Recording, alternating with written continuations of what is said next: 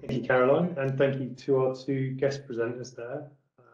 Yeah, very interesting, very good. So, as Caroline has kindly said, we looked across what is it that our customer base uses Prism for, and we've actually seen some really good examples there from our two guest speakers. And what I wanted to do today, I've just sort of pulled together kind of 6 features, functions that you may or may not be using. I'm just going to talk about them, a little bit of an overview. At the end, I'm going to show you where you can actually go and learn more about this. We've got some great material available for you to go and look at as well. So let's dive straight in. It says as it's, there we go. So we talked about our theme today. What can you do to level up? Now, obviously, I'm not going to sit and talk about this in great detail, but what we're really trying to do is focus on these more top areas, level 3, 4, and 5, about how can you analyze, optimize, engage, transform, empower, and inspire. So just think about those themes as we kind of go through. And what you've got to consider is the things I'm going to talk about and display today. There is one bit on Teams that you may or may not be taking as a module, but apart from that, this is included. These are functions that you have available to you. So the first thing that I want to talk about today is widgets. So some of you may use widgets, some of you may not. Widgets in essence are, you'll build an analytics query and you'll save the widget. Now, there's many reasons why widgets are beneficial, and I will demonstrate a couple of widgets because of some of my demos into the system today. I've pre-built the widgets for the demos. So look, if you go into analytics and have to type in again and again the criteria that you want to do, but it's the same sort of report, you can build a widget. So you build your query, create the widget. Next time you go in, it's there. You just click on execute, it runs, and it will give you the information that you want. You can schedule exports as well. So obviously, generally speaking, you'd schedule those exports via email from the widget. But if you are hosting Prism yourself rather than us hosting it for you, obviously you could actually decide that you want to deliver it direct to some network storage. But from the email and network storage point of view, obviously it's in your control of who gets that information and when, what's the frequency. With Prism, again, you have your administrator functions. Now, some of you may all be administrators. Some of you may actually use our security controls within Prism. But you can have a team of administrators that can construct and distribute the widgets for you, so that you can give those to any user to see. You can choose what they can see, what they can't see. But it does mean that you don't necessarily then need to train users. So if you've got a central team and every week Dave comes along and says, oh, can I please have this? Well, actually, you could build that for Dave, give him Prism access, and he just literally 3 clicks, he's at his widget, he runs it, gets the information he wants. Yeah, and then he can choose how he wants to export it once he's got it there as well. So a really good function of that is you know, not have everyone necessarily having to be knowledgeable. You can easily modify the date. I think that speaks for itself. So, yeah, if you want to change the data, you can do that in the widget. And again, I will show you how that works in a minute when I actually do an analytics demo. It's got a standard user interface. So similar to other websites, you know, it's kind of very intuitive, user-friendly. So, you know, you can filter on columns, on specific columns. You can export the data easily. So again, it's one button click, there you go, data exported. And you know, if you wanted to, you could take it as a CSV. It's one of the options. You can put that into a third-party application if you wanted to analyze the data in a different way. And as I said, you can save it. You know, really the main benefit, you can save that, enable the reuse of it, particularly where you've got a very complex query. And again, when I do my analytics demo in a minute, you will see a complex query. And the other thing is you can save it as a favorite in your browser. So you save it as a click on it. Yes, you'll have to sign into Prism, but once you're signed in, it's there. Just see a question pop up. We will come back to questions in a minute if that's okay. I'll go through, but yeah, we'll do a section. So centralized information storage. So this is an area I'd be surprised if most customers have actually heard of. So we offer this area within Prism where you can store a lot of extra information. And again, I'll do a little demo on this in a minute of some of the things you can store. You can add labels and information to aid in your searching, and that's what I'm actually going to do a demo on. The screens are customizable, so you can choose what information you hold in it. It's available to anyone with Prism access. So obviously within your organization, those that you choose to have access, they can go in and see. So, you can store your contract numbers, contracts, renewal dates, location, network information. Ben mentioned storing IP addresses earlier. This is an area where you can store those, and then it will help you when you're doing your searching or you're building your reports. Custom fields, so you can have up to 8 custom fields. You can edit these, you can make them searchable, exportable. They're available on most network-based screens, so again, where you're holding your information. And then custom numbering plan sets, it allows you to import a set of PSTN numbers. You can apply labels and you can search for those in analytics. So we'll just link that to a specific example. So if I just go back into our demo system. So for information storage, so I've just stored this in charging. So I mentioned customer numbering plans just now. This is a demo one, a sample one that we've got set up. And what you can see is we've imported this. So we've imported just a basic set of information, phone number. But the other thing we've done is in a specific field is we prefaced everything with TGR. So to say it's Tiger. I'll show you in a minute why that's relevant, because we actually use that for a search query, but very simple level. You can see it was just a few clicks. Obviously in here, I can import this type of information and I can hold it in here basically.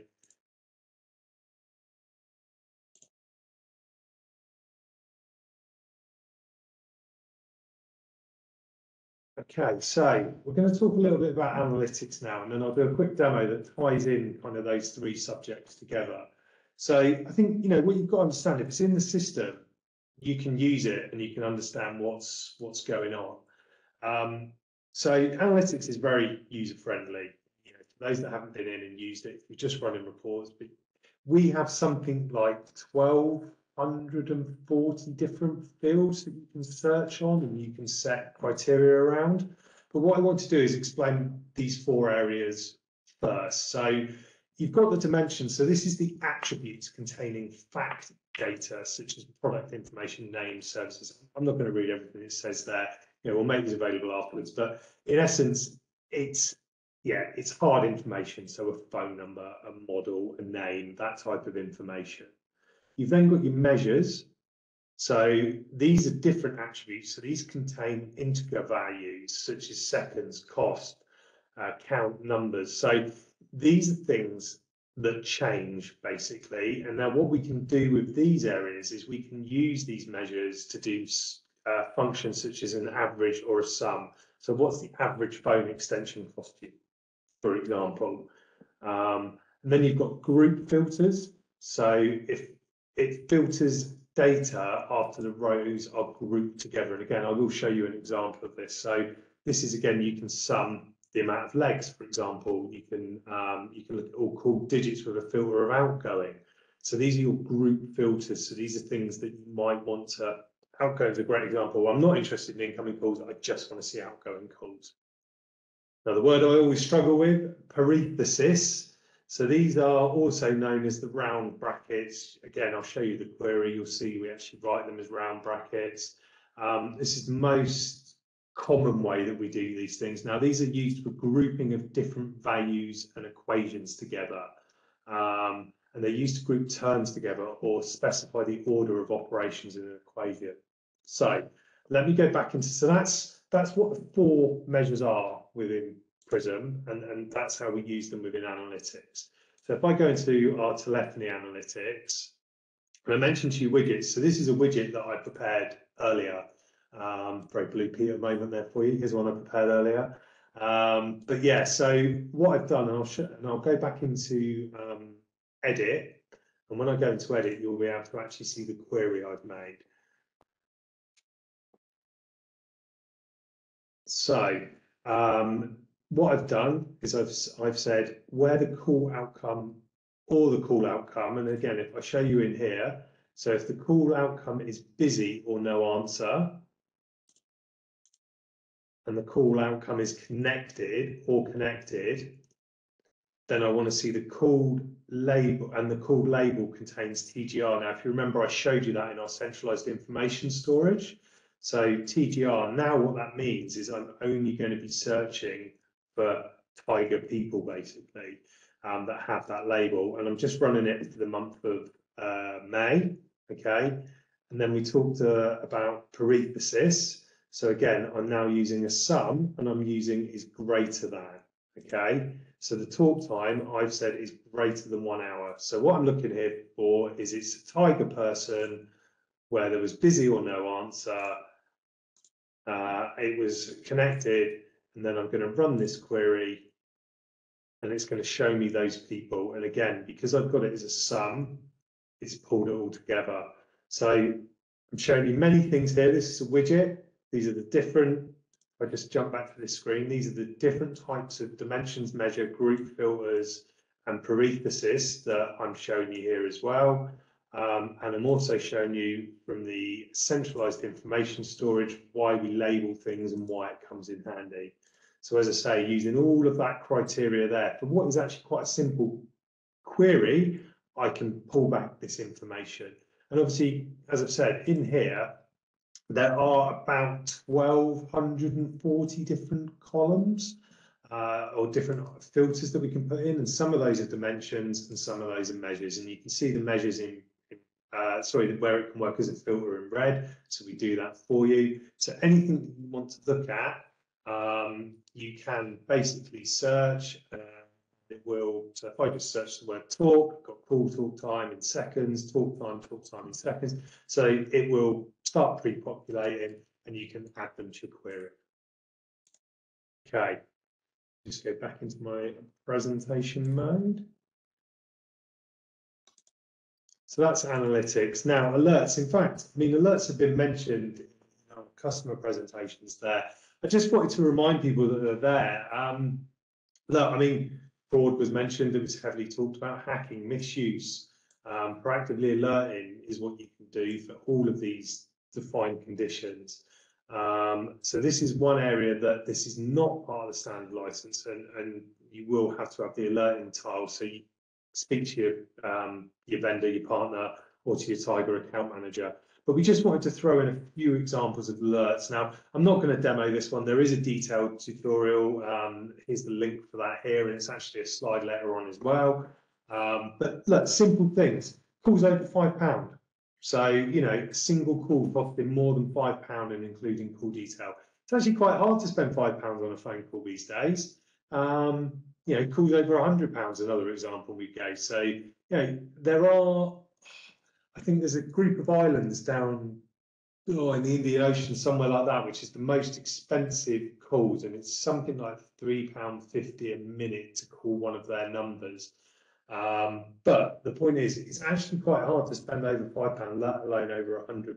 But you can turn that on, and you could look for individual calls. You could look for, by extension, you could use some of the group and sums that we've just talked about.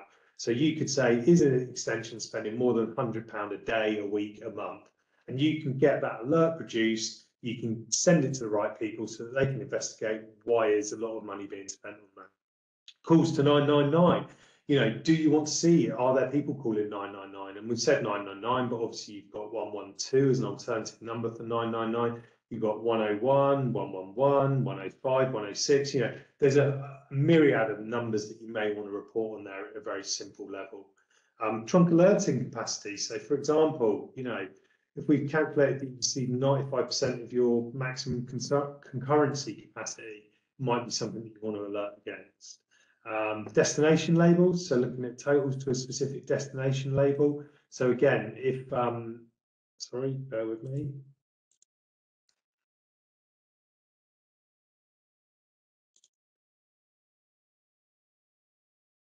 Technology at the moment, my bar doesn't want to disappear. Right, there we go. So destination labels, yeah, again, you know, is there a specific country, group of numbers that you want to see phone, and Teams feedback. So, you know, a team feedback. So within Microsoft Teams, again, Ben mentioned it earlier, when you finish a Teams call, Not every time, but on a not infrequent basis, you get a little pop-up box. We actually encourage our staff within Tiger to rate the quality of the call. So if anybody rates it as a 1, we actually get an alert that says this was rated as a 1, and then we can go in and we can look at the quality of the call, the quality of the equipment that we're using, those types of information. So slightly different case, but yeah, you could absolutely go and rate on things like that as well. Okay, and that takes us nicely, talking about teams, into employee wellbeing engagement. Now, look, conscious that you can use the employee wellbeing ideas that I'm going to talk about here for actually where you've got normal telephony as well. But I wanted to talk about it with teams because, as most organisations, we're hybrid here at Tiger. Some have gone fully remote as part of it. You know, do you know that your staff are engaging? Have you got concerns? Have you got worries? Is there a lot of out of hours work going on that perhaps wasn't?